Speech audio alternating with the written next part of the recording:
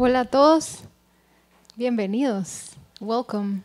And we're excited to have this conversation with Barbara Oakley, and we thought that this is a great opportunity for everyone to ask questions and for us to learn a little bit more about a topic that I think the first time you talked about this at UFM, a lot of people were saying, oh, I'm definitely a hiker, I'm definitely a slow learner, and we were finally proud to say that. So I was like, oh, we need to talk more about that. About fast learners versus slow learners. What are the differences and what can we learn about how we all learn? So welcome, Barbara, and feel free to start us off with maybe talking a little bit about the difference between hikers and race car learners, and what do you mean by that? Okay, well, so there's a wonderful book out called Forgetting: The Benefits of Not Remembering, which you might think, whoa, what's this about? But it's written by a neuroscientist, and he talks about the blessing of not being able to remember things really well. So, for example, if you have a traumatic experience, wouldn't you really like to forget about it? And they often say things like, time heals all wounds. It may not heal all wounds, but it actually does make them a little better. And part of the way it does that is when we remember something, it's simply a connection between neurons, right? So there's this connection, and some of those connections can like fade away. And that's what happens with time, is some of these connections fade away and you forget things. So, slower learners are often people who they have sort of a bath of neurochemicals that, you know, they learn something like this morning I learned my Spanish vocabulary list. I always like to joke that however many people in the audience, I lose 1 IQ point for every set of eyes that's staring at me. So, like, I'd love to be able to, you know, to speak eloquently in Spanish, but I get very shy when I'm all these eyes. But although I could probably do pretty well with Russian, you know, just because it was there from a long time ago. But in any case, when we're slower learners tend to have baths of neurochemicals that don't fix those connections in place and keep them very easily. I have to relearn again in the morning and then relearn again tonight, late at night. I will go back and review and re-practice and remake those connections. But the thing is, people who have really, really good memories have a different bath of neurochemicals. They make those connections, and those connections don't fall away during the day. They stay there. You might think, oh, that's just great. But here's what can happen with that. You learn something, or let's say you make a connection. You know, this, oh, I've learned about a medical diagnosis, and so I hear these symptoms of a person, and I remember what those symptoms are, and I can instantly make a diagnosis. Once I make those connections and I've thought that thought, made the diagnosis, it's really hard for me with a good memory to forget those things, to change my mind about what I'm learning.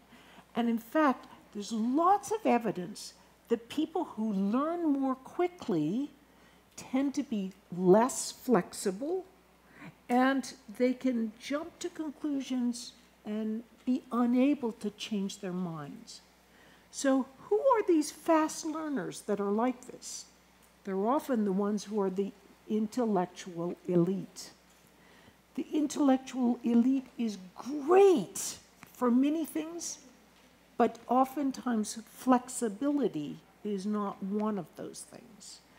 Or there are some really good learners who can remember things and still be flexible, but they're a little rare. So if you think about in your life, oftentimes there are individuals who are your boss, perhaps, or a leader, and you've clearly seen how they're maybe wrong about something. But you also know you can't say anything to that person because they're pretty inflexible. So, so I tend to like slower learners because they can often, there's good evidence that they're more flexible learners. And my typical example that I like to bring up is my favorite scientist of all times, who is Santiago Ramon y Cajal. Very slow learner, very bad learner. As a child, he really struggled. He couldn't learn math very well. He couldn't learn a lot of things very well. But he got somewhat motivated in his late teens and early 20s. He wanted to become a doctor. So he became a doctor with a lot of struggle. It was very hard for him. But then he took a test to become a professor of anatomy, and he failed it. So he took it again the next year, and he failed it. So he took it the one last year that he could take it, and he passed it. So here's this guy, a loser of a learner, really slow. Finally, he becomes a professor of anatomy, and his way of learning was to just really go in and look carefully himself at what he was seeing. So he had no problem with arguing with the top people in the field and saying, no, wait a minute, if you really look at things, this is what's going on. And as he later explained, he was asked, how did a loser like you ever win the Nobel Prize? And, now he's the father of modern neuroscience. How did this ever happen? And he said, well, I was no genius. But he said, I have worked with many geniuses. And the problem with geniuses, again, these are these fast learners who can often, they learn really quickly, but then they jump to conclusions, and when they're wrong, they can't flexibly change their minds. So he himself worked, there was another individual whose name was Golgi. And Camille Golgi was the inventor of a dye that Santiago Ramon y Cajal used to do a lot of his brilliant work, although he took that dye and he made it a lot better so he could see the outlines of neurons. So, so people like Golgi were important in that Golgi did develop this very first dye. But he had ideas about how the brain worked and how our neurons worked that were completely wrong, and he inflexibly could not change his mind. He thought that there weren't individual neurons, it was one gigantic net in your brain of these connected sort of neural materials, which was completely incorrect. He could not change his mind.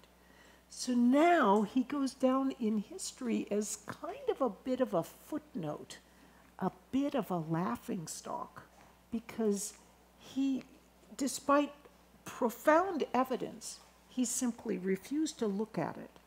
Whereas Cajal could sit there and say, wait a minute, no, I think there's individual neurons, and he was able to make these breakthroughs.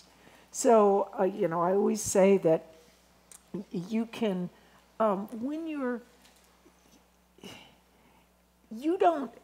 if you're not a genius, then you're closer to being someone like Ramon y Cajal. And you too can sometimes make breakthroughs that these genius learners cannot.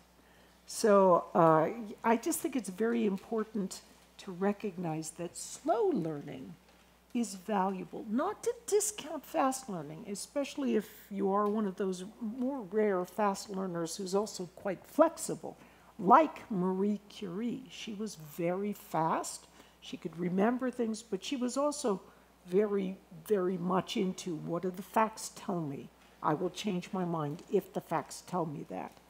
So I think as a society, we should be valuing both the slow learners and the faster learners, but also recognizing that one of the hardest traits or most difficult aspects of human character to grapple with is inflexibility. And it's important to keep our flexibility and be able to admit mistakes when we need to. So that's my long, rambling introduction to, but I do have to bring up Friedrich Hayek, who, like Santiago Ramon y Cajal, was a very, very slow learner.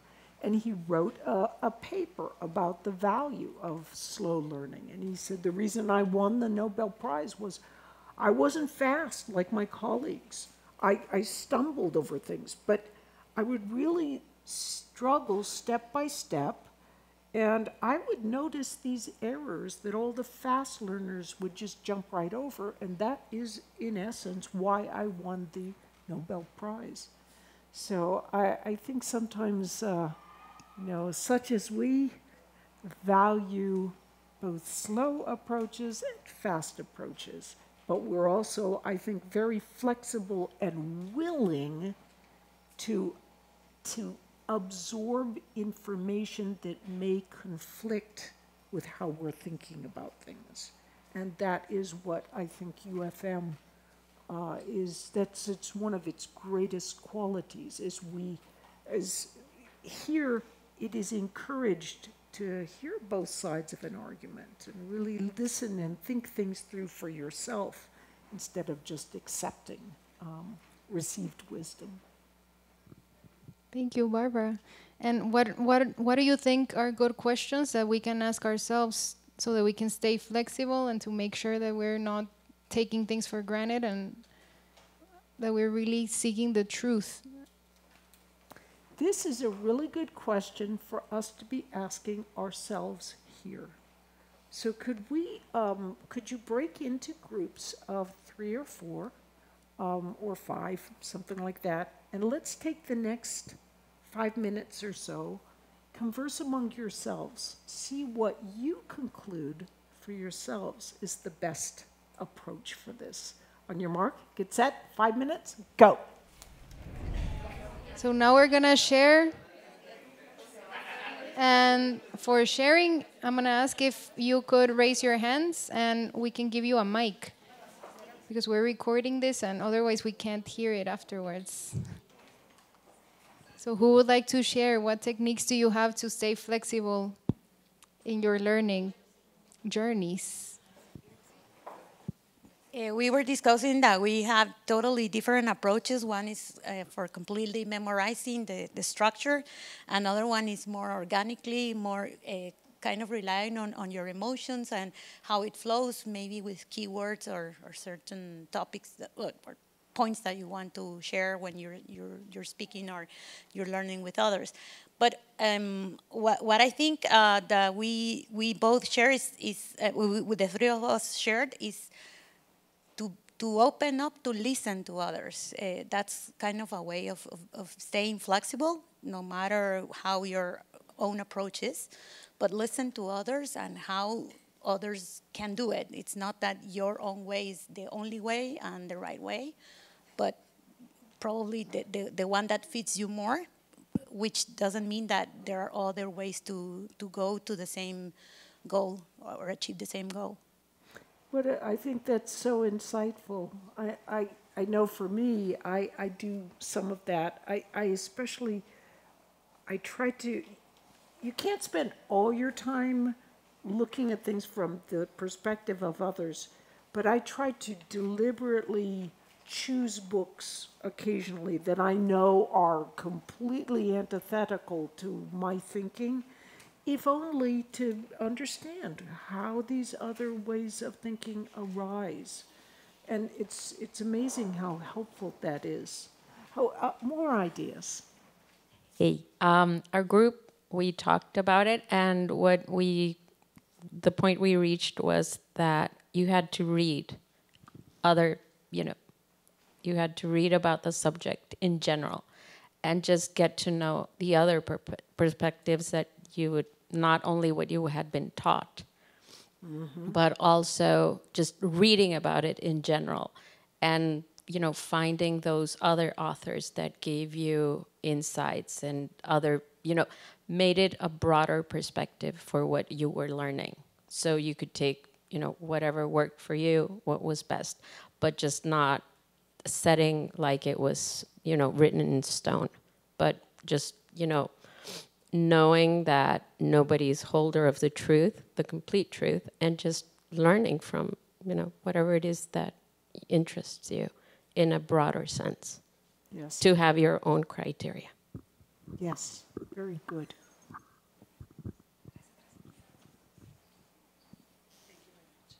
Okay, good afternoon. After discussing with our group, we came to the conclusion it doesn't matter if you are a slow learner or a fast learner. We have to take in consideration that all of us are going to reach the same target, okay, the same goal, and we have to take in consideration also the multiple intelligences. Yes, yes. Which in some sense, I mean, if we look at multiple intelligences, sometimes you'll hear people saying, well, there's no such thing. It's kind of like learning styles. I'll say the same thing. But actually, I just wrote a paper on, yes, there are learning styles. So, and I think there's clear evidence that people really look at things in different ways. So, for example, my husband and I'm an academic. I'm a typical academic in some ways. He likes motorcycles. He flunked out of high school. He's like the non-academic, and he makes me a stronger person, a better person. He looks at things with a fresh perspective, and I just love that. And he's so smart. He did put himself through college, so. But I think that balancing of perspectives he has a very different way of learning, a different style of intelligence, you might say, and it is of great value. One thing is, have you ever noticed that some really old people, they just don't care to learn anything new, and they're really stuck in their ways that they are right? We don't want to be like those people, So that's part of what you're suggesting. Reading, expose yourself to people with different perspectives and multiple intelligences and ways of looking at things. I just love that. So, Thank you, Barbara. And complementing on this topic of learning styles, we were commenting with our group that we're co-workers at the Henry Hazlitt Center, which teaches economy to all the degrees at UFM. The radical change that we have experienced in the past 10 years, with how knowing this had affected our classes. Because knowing that students learn in different ways, have different speeds, different learning styles, implies that we have to create an environment that gives them choice and opportunity to excel. And that is something that it is difficult sometimes, because it will be easier if you have one-size-fits-all process. But when you give space, you can actually see people that otherwise will be like the slow guy of the class flourishing into a very passionate about economics kind of guy. So it's you as a professor have a responsibility and the opportunity to give a gift to others, that it is to realize that learning has different styles and that you can explore and tinker around. one thing we talked earlier today when we were talking about teaching and learning, we talked about how so often like for thousands of years, people have thought the only way you learn is through lecture. Then they thought in the last 50 years, oh no, it's active learning. It's only when you're actively doing something. But actually, it's a mixture of me lecturing a little bit and you actively grappling with the material. But I think that's hard for teachers to do because it's surprising, but it's so much easier to stand up and lecture. because you're controlling the whole environment. You don't have anybody asking questions of you, or, I mean, just a few very carefully defined questions. When you teach some, but then turn it over so that it can be anything coming from, the students in the classroom, it is so much harder to teach that way. I remember when I switched from just lecture, when I'm lecturing about my circuits or whatever, and then to go to, I lecture a little bit, now they can ask me about anything. Ooh, it's much harder to do that. So, but it's something that I think really helps in society today to have more creative thinkers, to approach things in a more flexible way. Yeah, hello. So one thing that came up in our group about trying to remain flexible is not worry too much about being wrong and not worry too much about what other people think, which I just clicked and I imagine that's going to write what you said must be tough, right? Instead of being a lecturer, be exposing yourself as a teacher and maybe someone asking something you might not have the answer, or you might not have the correct answer at that moment. So that can be challenging and scary, I believe. But I think that to remain flexible, you just have to learn to let go. Sometimes it's okay to be wrong, and then you can change. That is such a good and deep point. And part, I think, of what is important for us to realize from what you are bringing out is this idea that we want our students to feel safe and comfortable, but if we tell them we want them to be safe and comfortable, we are actually setting the stage for them to be uncomfortable. Because when we say that, then all of a sudden people start thinking, well, is somebody going to be uncomfortable if I say this? Maybe I shouldn't say this. So I really like that you brought this up, because we do want our students to be really comfortable, but we have to be a little subtle as teachers sometimes in how we do this. I remember one time a student came to me and he said, "Oh, Mrs. Oakley, I really like your classes." And then he goes, "Oh, I mean Dr. Oakley." And I said, I'm just as proud of being Mrs. Oakley as I am of being Dr. Oakley. It's just fine. You could see it was like, oh, thank goodness she's not trying to make me feel safe by insisting that she should be called Dr. Oakley. So I think sometimes there's surprising ways, too, to help people feel safer and more comfortable. And that's a very... I think in today's environment, I'm just so glad you brought this whole important point up.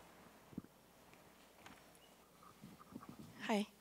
What we talked about is that maybe teaching students how to learn and be very individual in that point to determine if they're fast learners or slow learners. It's more important than what we thought of before. Because maybe them knowing and having this metacognition about how they learn can be very helpful. Helpful, yeah, that's the word. So I had an exercise that we didn't have time to do today, where I sometimes will do a little in-class test of what your working memory capacity is. So you can see that in a typical classroom, it can vary from people who can hold like a few things in working memory to people who can hold a lot in working memory.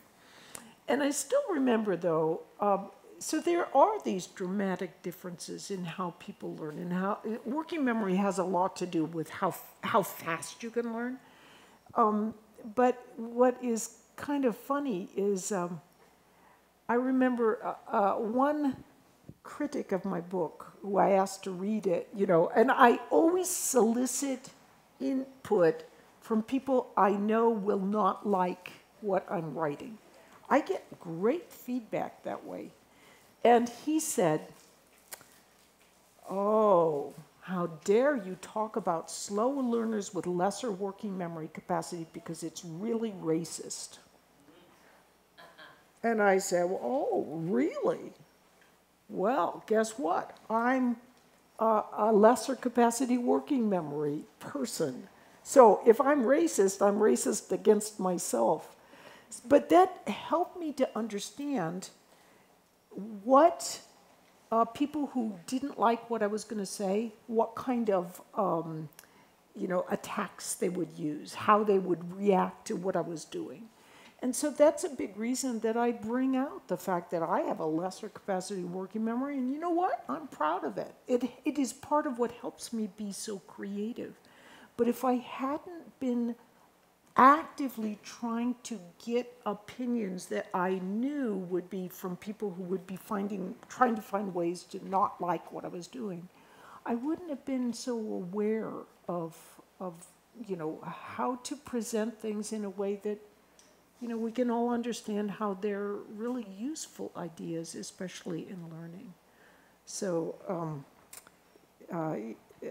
yes, I think deliberately going out of your way to solicit criticism is really difficult to do sometimes. But, man, the feedback you get is so much more valuable than from people who just agree with you on everything. Hi. With our group, we were talking about how hard it is to work with this generation. They have a lot of information coming from everywhere, and now they are always saying, "No, you're not okay, teacher. I Googled it, and you're wrong." On class, and now we have to be more prepared every time. So that's what we were talking about. They are even faster now, but it's harder for them to keep the information because they have so many information that they, TikTok, 1 minute, 15 seconds, it's okay. I pass. So it's the same when we are teaching. So now we are trying to do better, but it's harder for us because we are also learning how to deal with them.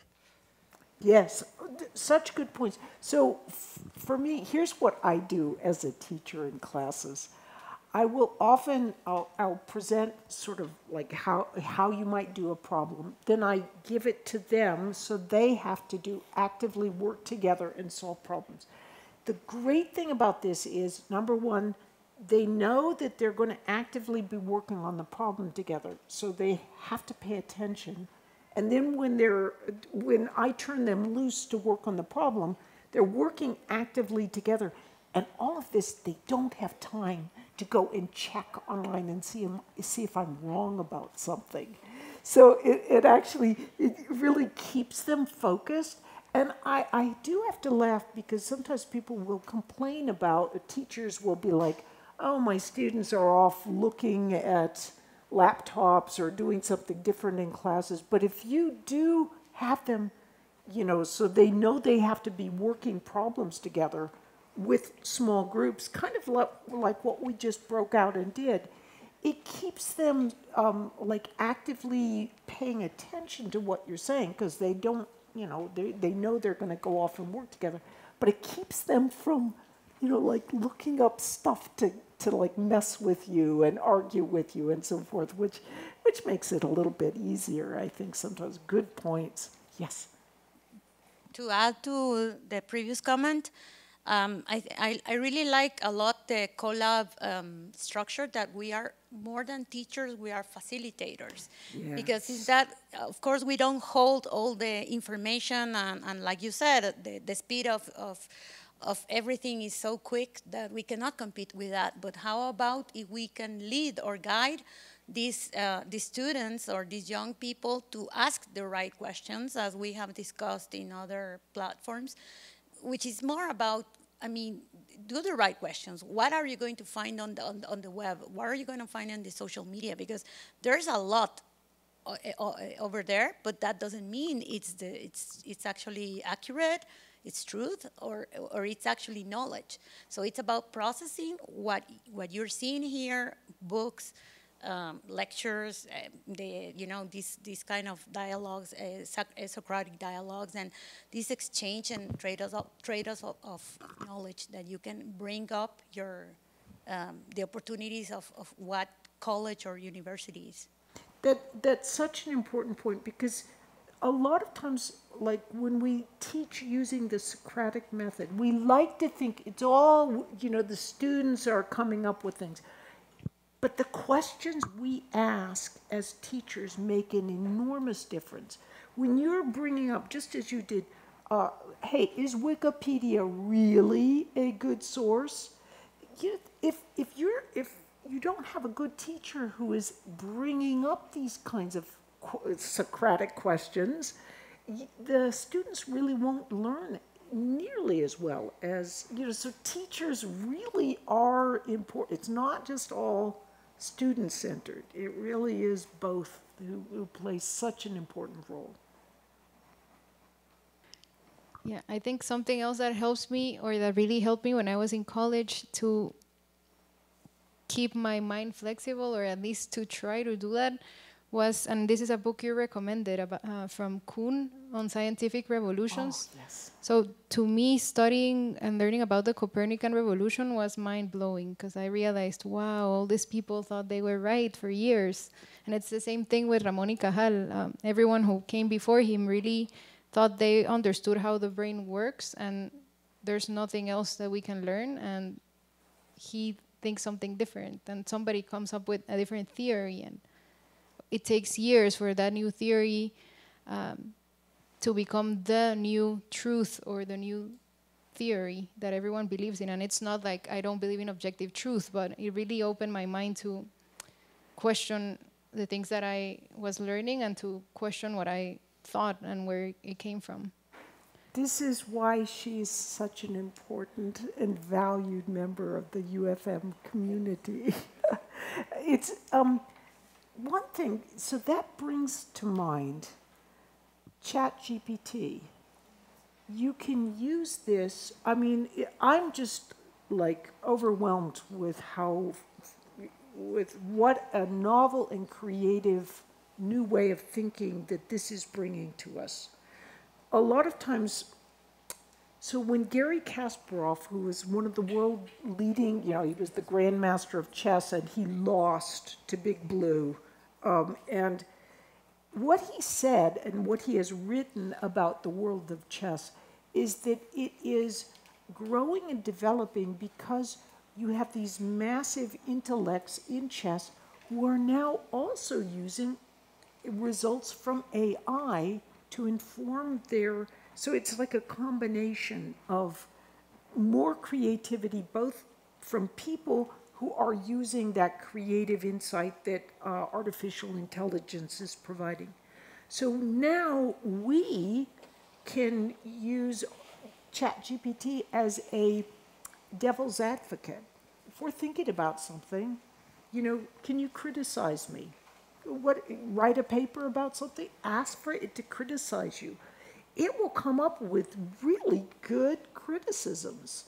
So, we have a built-in, sort of adversary who we can play off of, but we also have to be aware that this adversary has been trained through it's leaning one way. So it will be a little biased if you are asking certain questions. Actually, it will be quite biased.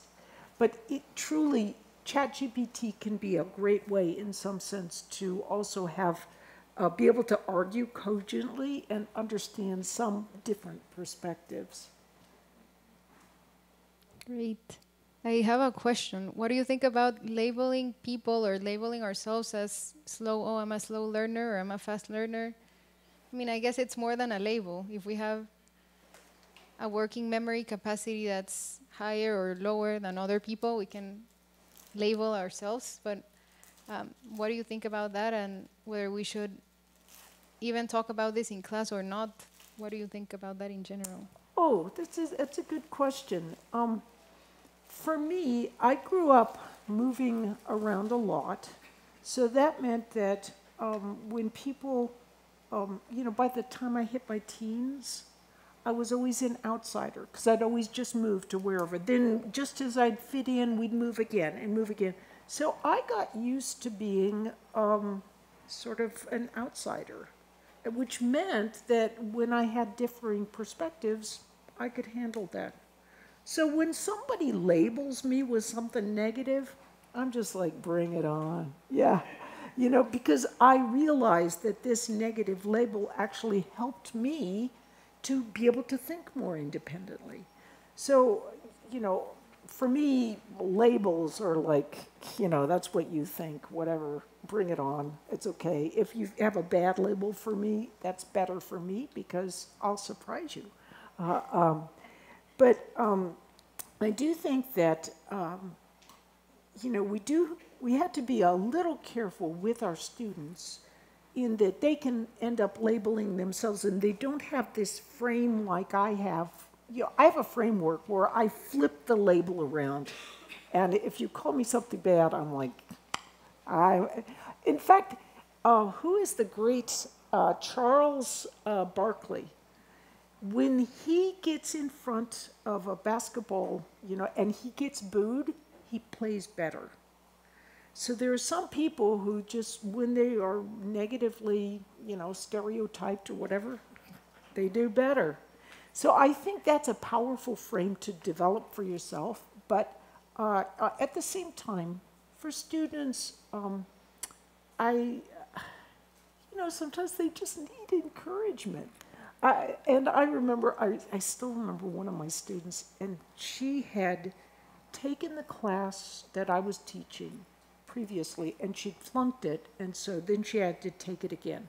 And she was so just, she was devastated. And she was like, and I think that the professor had been really not a very friendly professor. So probably should turn off the camera. So this was bad of me.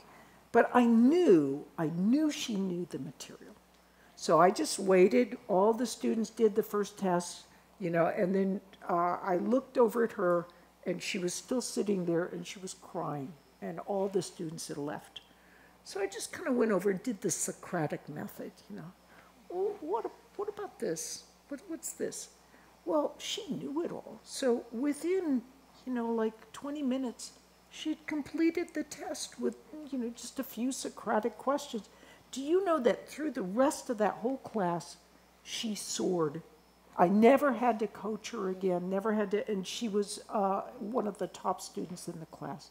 So sometimes you just need a little bit of extra encouragement when you're, it's a tough time in life. And we as teachers want to inspire and motivate our students. So I think it's okay to do a little special. Yes, Rebecca.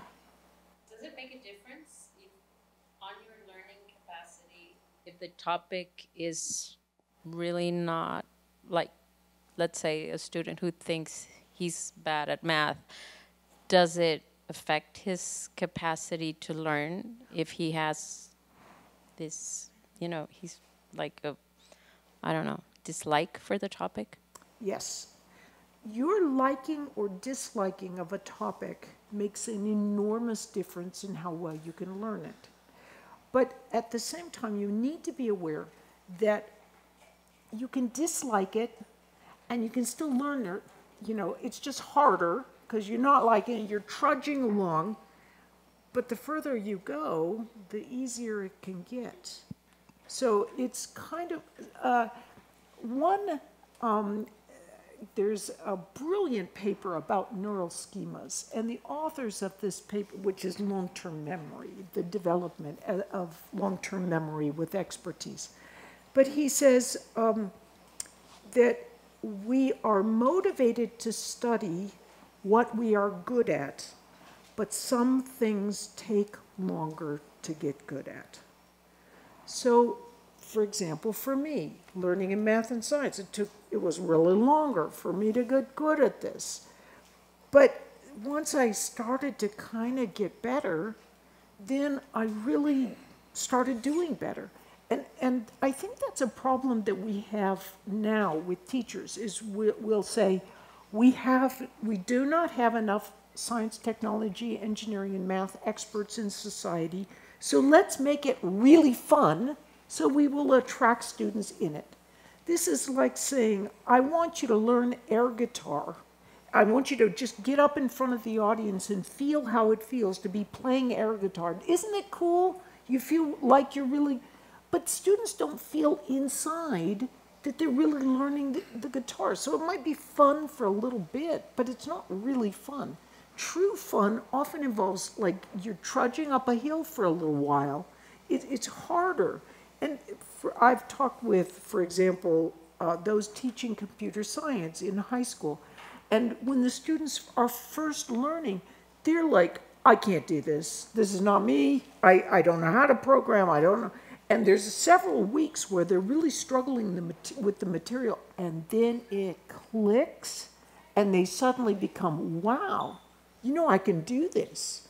And so motivation is a funny, funny thing. Oftentimes, you just, you know, for example, with our daughters, I wanted to ensure that they had all doors open for them in studying and in being capable in math as well as everything else.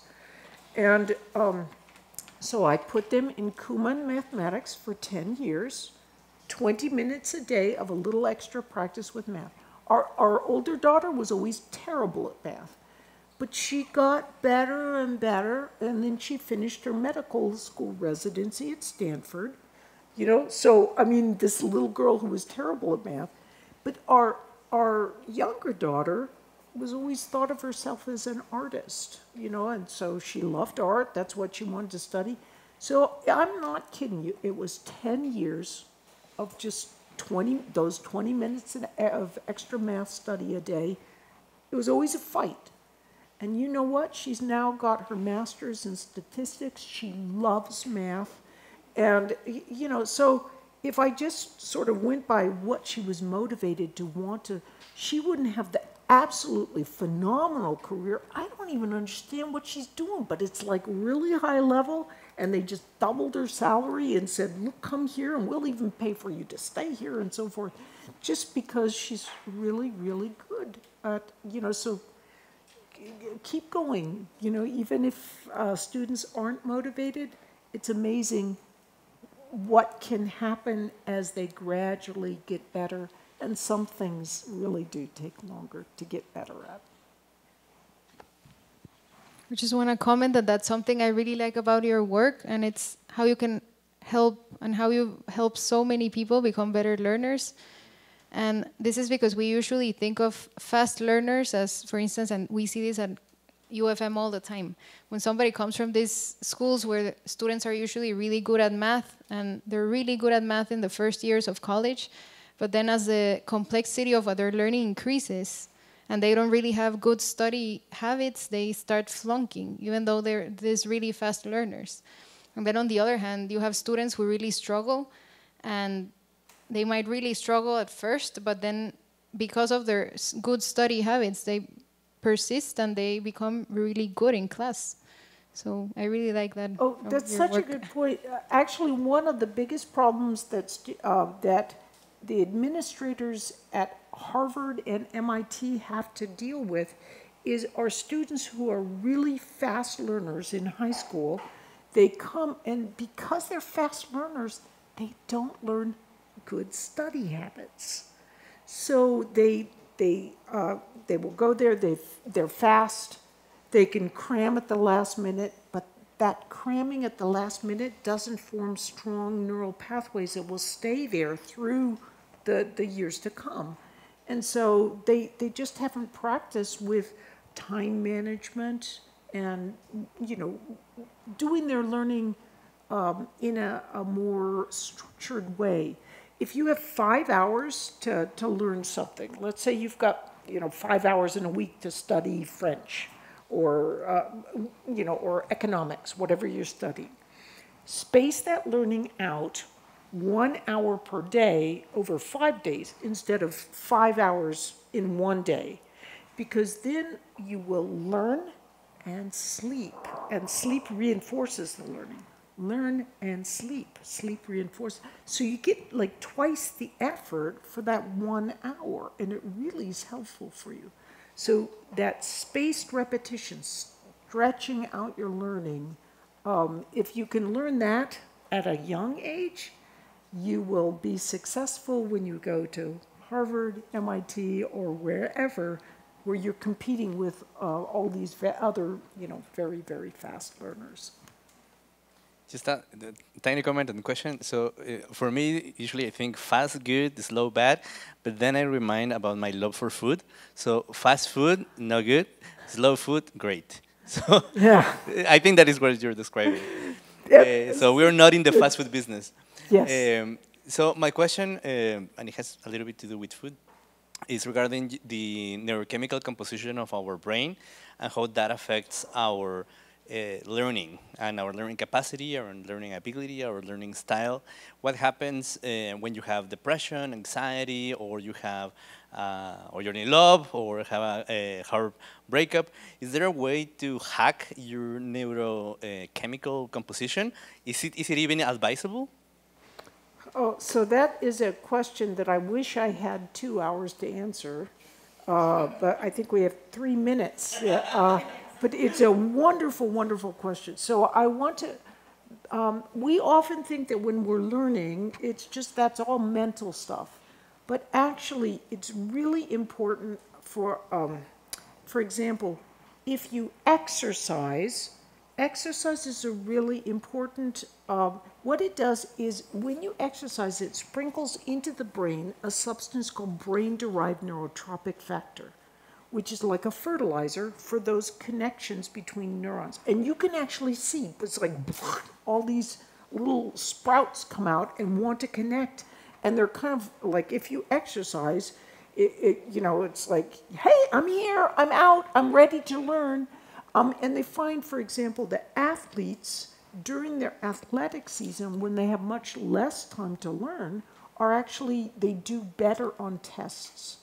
So exercise is a really important part of learning. It's a good complement. Is it going to make you into a super genius? No, because then Olympic athletes would also all be, Nobel Prize winners, and that just doesn't happen. But will it optimize whatever your learning capacity is if you are also doing good exercise? Absolutely. So exercise helps. So depression is a whole other topic, but I will touch briefly on it. And I'm sorry, but I just can't do justice to love tonight. But that is really an amazing it can be a strong motivator for all sorts of things. But if you look at different kinds of meditation, if you have mantra focus style meditation, so you're focusing on a mantra, what some people find when they get depressed, you get very anxious. Your thoughts go into default mode network, which is like mind wandering, and you mind wander about anxious things. So if you are this kind of person who gets very anxious about, what could all sorts of negative things that happen, mantra-style meditation can be helpful for you. The trade-off is that anxious, mind wandering can also be a source of creativity. So you have to kind of balance that a little bit. So there's trade-offs to everything, but very, very good question. I just have a quick question about motivation that you already talked about a little bit. But when you were talking, I just remembered when I was in 8th grade. I remember that I lost my dad, and I just had one teacher that really motivated me by being empathy. That's not like common here in Guatemala. I mean, when I was in college, none of my teachers, none of my professors were empathy to me. So my question is, do you think that you can motivate a kid by being empathy to him? Oh, that's yes, yes, yes. Can you do this for every child all the time? you know, you do have to realize that there's going to be trade-offs, you know, as far as you also want to not forget your own family, you know, if you're a teacher. But see, when I am excited about something, when I am empathetic about something, my neural patterns are resonating through your mirror neuron system. So what I am expressing to you with my facial expressions, my gestures, is actually mirrored in your own brain and helps you feel better. So it's a really, if you think back on all the best teachers you ever had, they were often people who were really enormously passionate and enthusiastic about what they were teaching. And in that sense, they were really empathizing with what you were doing. They know now, like if you give Botox injections, it paralyzes certain muscles of your face. So what that means is you can't smile. I mean, you can't frown. So you can't frown as easily, you smile more, and they found that that makes you happier. I mean, because you can't frown, it makes you happier, and it also is similarly echoed in the people who you are, you know, teaching. So we often forget it, but one of our deepest and best things that we can do as teachers, besides being competent in the subject, is to be excited about it. Because the way we're excited and our hand gestures and our facial expressions are echoed in the person, and like you almost certainly felt better for being around someone who could actually not only empathize with your feelings, but boost your feelings, you know, to lift your spirits. And so I am grateful to your teacher today, and I am grateful to all of you for the great, great value that you give to those you love and those you are teaching. So thank you so much for this wonderful evening together.